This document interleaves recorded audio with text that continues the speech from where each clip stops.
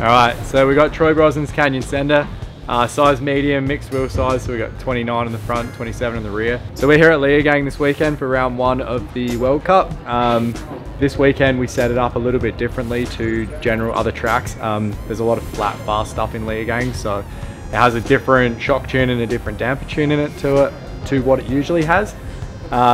We adjust spoke tension quite a bit, obviously because of the fast nature of Leogang, and we also raise the bars a little bit now because there is the really steep natural section.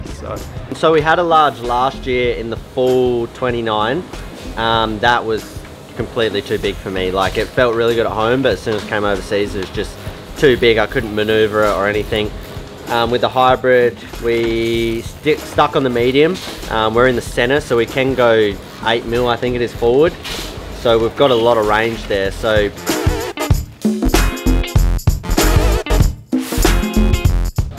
we've got Canyon G5 cockpit, Chris King headset, Leogang GA2 grips,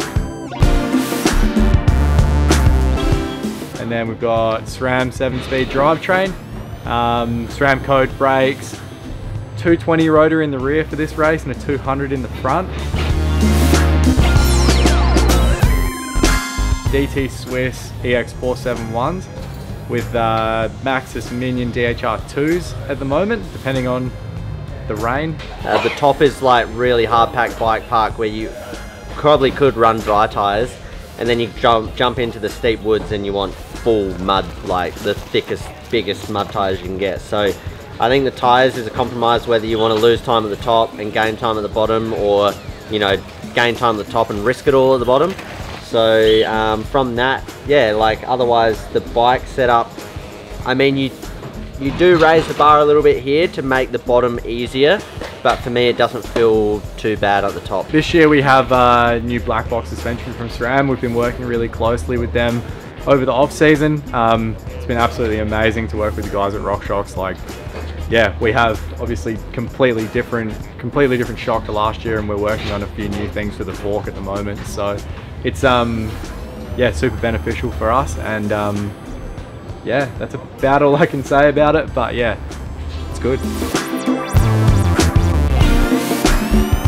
Crank Brothers pedals, a Ergon SMD2 downhill seat. It's new, prototype this year.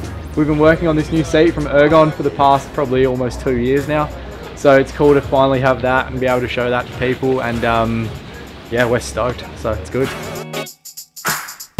So yeah, starting off at Leogang, we've got a flash new paint job. The guys at Canyon have killed it on this one. Bright green with a bit of a stealthy white grey on the back, so that's pretty rad.